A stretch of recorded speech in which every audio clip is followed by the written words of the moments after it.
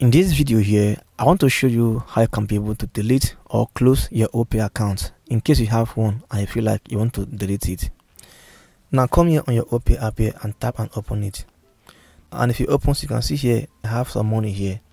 And please, before you can delete your Opay account, make sure that your balance is showing 00. If not, your account can be deleted. So you must have spent the whole money here and it's showing here 00 on your balance. If not, your Opay account won't be deleted.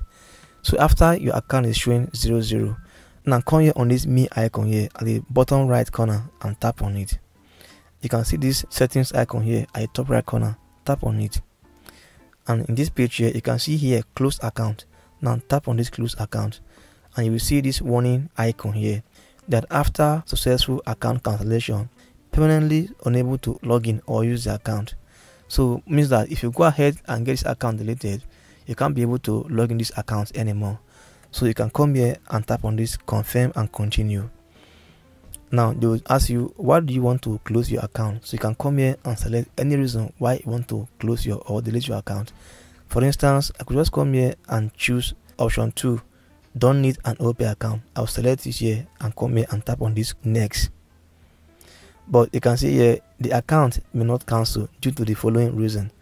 You can see the reason here is being that your account balance is not 0. So as I said, that before you can be able to delete your account, your balance on the account must be 000. That's 0. So you can see on my account here, I have some money on my account, about 693 naira. So that's why the account could not get deleted. And also another reason why the account could not get deleted, because there was a completed or ongoing transaction in the last 15 days. So it means that before I could get or I can get this Opay account deleted, first of all, my account balance must be 0. And also in the last 15 days, I must not have done any form of transaction at all, either to buy airtime, to transfer money, or any transaction.